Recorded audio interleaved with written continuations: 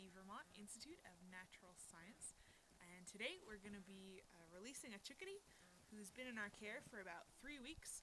It came in because it flew into a window. We think the person found it on their deck. We did find that he had a small fracture in his right wing, so we put a wrap around it, and after a week we took that wrap off. He did have some stiffness, so we did some physical therapy with him, but after that we found he was able to fly just fine.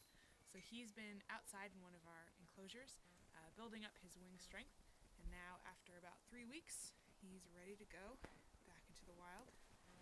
Hopefully you can get a good look at just how small these guys are.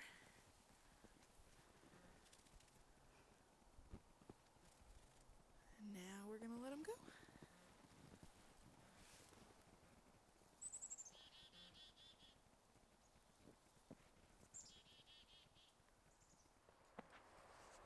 Hi, I'm Megan from the Vermont Institute of Natural Science.